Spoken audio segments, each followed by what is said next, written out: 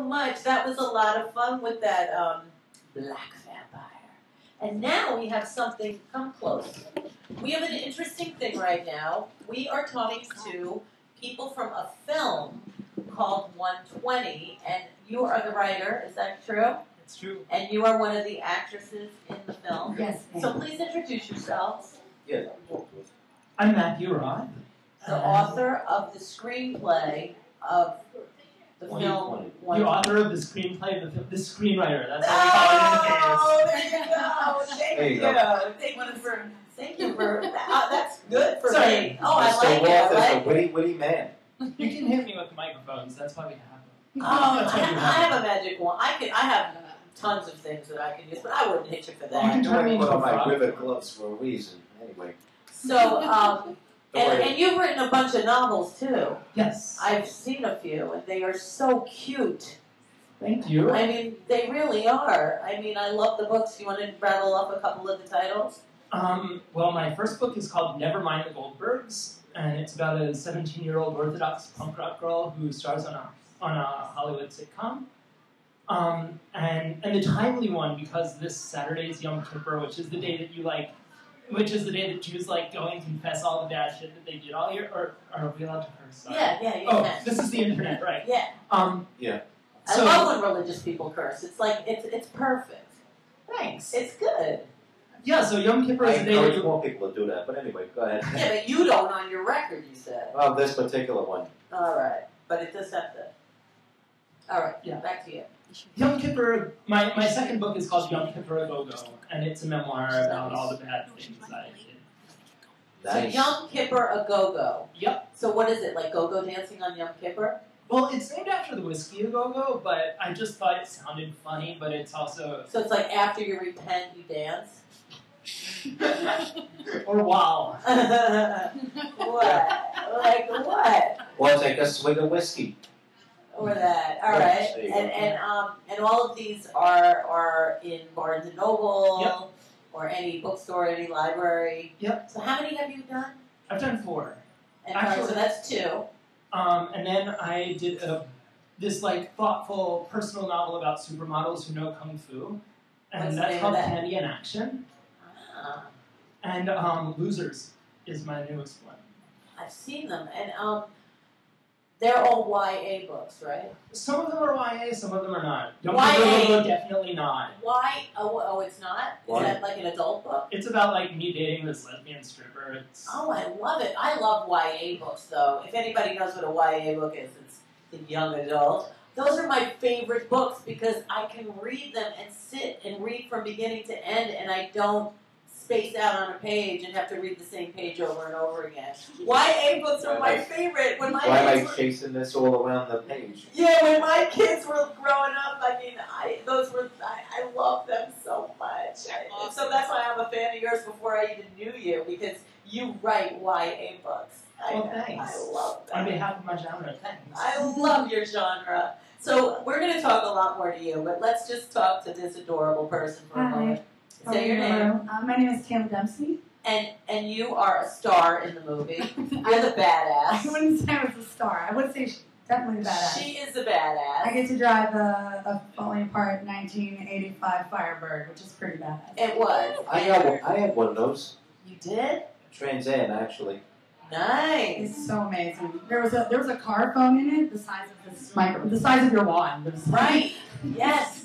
amazing. Wow. So how did you guys meet? Like, is that a funny story? I'm trying to remember this. Okay, it's funny. Oh yes. Yeah. Oh my gosh, you were there. Okay, so I'm a bartender, and well, when I met them, I was bartending in Park Slope. Okay. Right now, I'm Right. bartending downtown. It's called the Taqueria, closed. Now I'm Right. opening, working in a new place called the Growler down on Stone Street. Okay. But you can take beer to go, which is pretty sweet. Oh, we were just talking about So, booze to go because yeah. our next guest was from living in New Orleans for a while. Oh my gosh, I've never. Well, you can get a lot to Yeah, go. goes to go. Yeah. So, One other thing. so I'm sitting there on a Sunday. Nobody was in my bar until Mother's Day, and these two fine gentlemen are sitting at the bar. Matthew and the producer Berwin, and they're just chatting away. I'm nosy, and I have bartender ears, and so I hear things, and I'm like, oh, what are you guys talking about over there? And they said, we're talking about doing a movie, and Wow. they gave me their information, and Berwin was like, if you want to audition, just, email me. And then he left his phone there, and I chased him 3 blocks just to give me back his phone. Just so he could receive that call. Right. Exactly. Wow. It's so weird. And then you got the part. Yeah. Now, did you get the part you auditioned for? I didn't really know what I was auditioning for. Right. Did you know she would be that character? I actually think you were auditioning for a more minor part, and we had. I've seen the casting film, call. so what would be what part? The movie is. You want to give the synopsis? Should I? If you want, unless you want, I could, or you could. I want to I hear your version. Okay, my version. See, the thing is, when you're a writer, you live in this I little know, it's hard to world be where objective. nobody else, where you don't have contact with anyone else. So when someone starts talking about your thing, you're like, wait, you know about that? Yeah, I do. Like what? You were on my computer? No, I saw the film. I saw 120, and it's a film about Obama and kids and their faith that he kept saying change, change, change, make change, and they believed it. And then there's that little Japanese adorable punk that just steals the film. I mean, you steal it too, but she is. When she's They're on still screen, important. it's really, really a happy moment. Like, you wait for her. The other thing that I love about this movie is the fashion. Every person wearing whatever they're wearing is great. That room, that bedroom of that girl, I want that bedroom. And I still think about it. And her clothes were amazing. Her hair, the scene when she turns punk is amazing. Everything is so cute. So the movie is a Japanese girl who had a lot of misfortune, finds Obama and wants to believe, travels to go check him out from Virginia to D.C. The little rich kid comes in, and he's adorable too. And then you guys are just like I went to University of Maryland, so I lived in D.C., so that whole area was so real to me. It was the epitome of Maryland.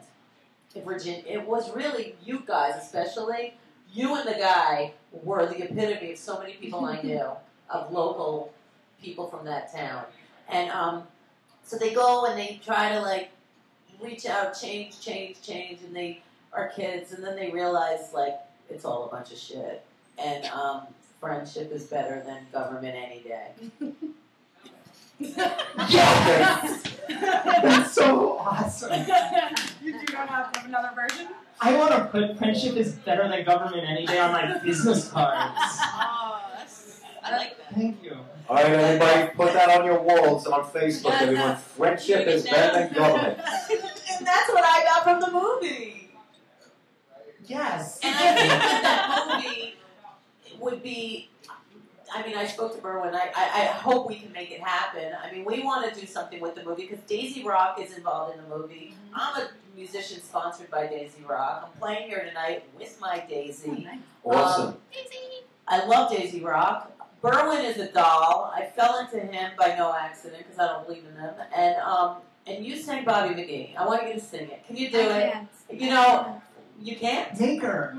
I will. We'll take a break and we'll make her. But the first time I ever did karaoke, I chose Mercedes Benz. That's the one I did. Oh, that's the one. That's the one I mean, Mercedes Benz. All right, but do you know what? How dumb am I? I go to karaoke, look through it, pick that, and they put it on.